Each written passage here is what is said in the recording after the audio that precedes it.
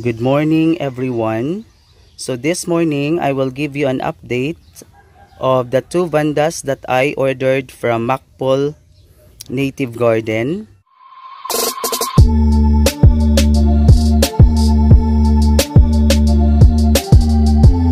This Vanda MERRILLII, a Vanda that is famous in the Visayas region, and this Vanda BOXALII.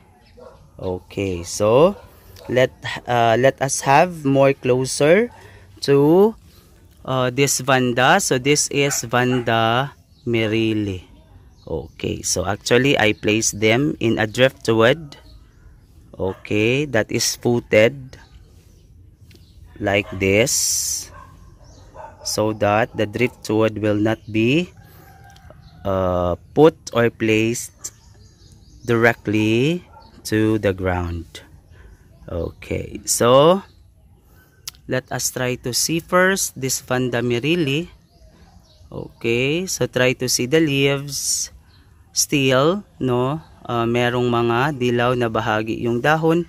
However, I am happy because the roots are continue growing.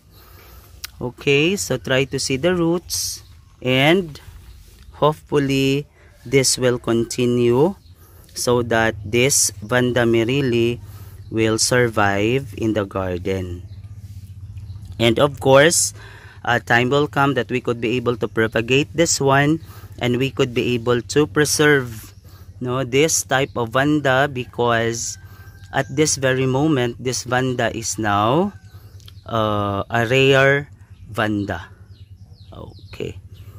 So at least at Il Paraiso we could have one, and soon we could be able to share this to other Vanda growers so that they could also have their own, and we could be able to preserve this. Okay. So try to see the roots. Okay, there are new roots na malapit nang kumapit doon sa driftwood. Yung iba, I think merong problema kasi on the tip of the root, there are black spots. However, some are having also fine roots. Okay, so this one, and the roots continue to grow. Okay. So, however, the overall condition of this Vanda is still okay. No? Okay, so the leaves are strong naman, no? Kahit yung sa pinakamababa nung nagkaroon ng yellow color. However, meron namang bagong dahon na tumubo sa pinakadulo. Okay. No, that is for Vanda MERRILLII. Okay, so let's have now this Vanda BOXALII. Try to see. Ang daming bagong ugat. Wow. Oh, so that's why every day I am happy seeing them like this. Okay, try to see down under. The roots are starting to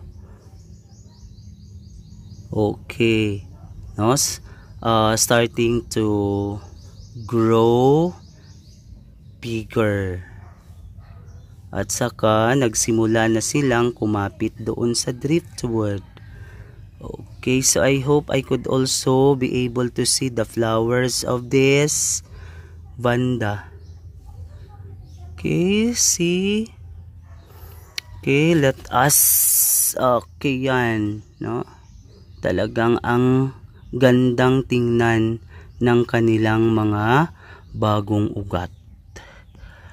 Talagang mapapawaw ka. Okay. So yan. Okay.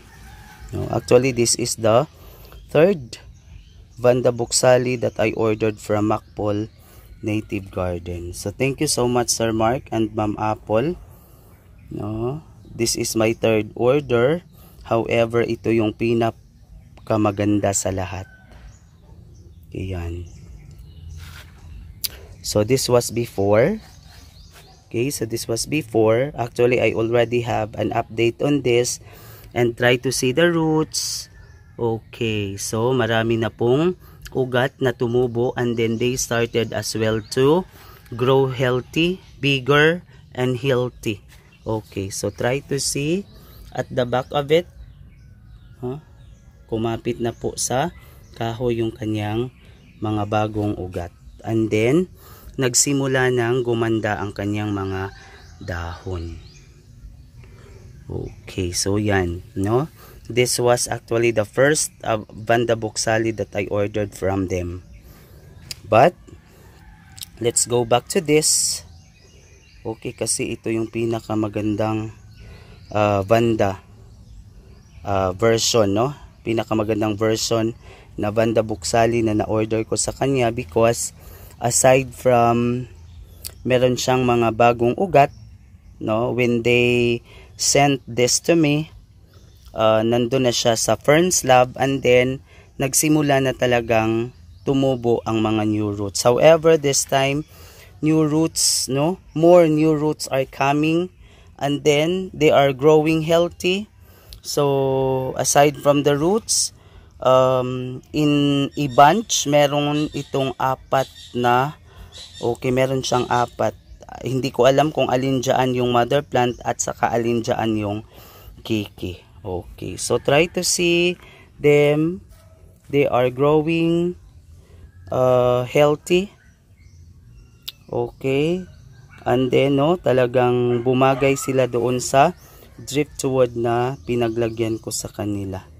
Okay, so I hope next year or within this year we could be able to see as well a flower of Vanda BOXALII. Okay, kasi, no, that is a, anong tawag dito, yun ang panahon na talagang inaantay ko, that I could be able to see them bearing flowers, and of course under my care. Iba kasi talaga pag ang isang orchids ay namumulaklak sa iyong pag-aalaga. No, iba ang tuwa na ating madadama or madarama. Okay. So, yun. So, maraming salamat sa panunood.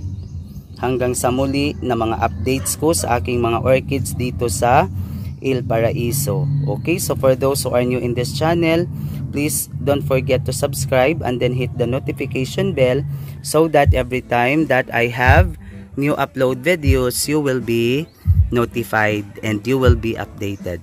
Thank you so much for watching. God bless. Bye-bye and stay safe always.